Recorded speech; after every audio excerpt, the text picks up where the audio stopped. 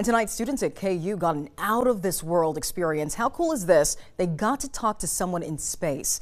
Laurel O'Hare is a KU alumni and current astronaut at the International Space Station.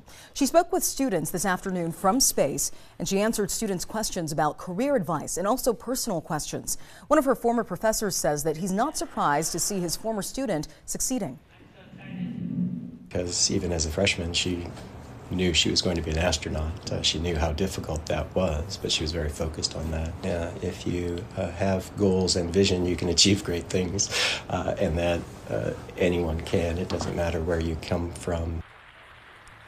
Now, O'Hare is set to return to Earth in mid-March.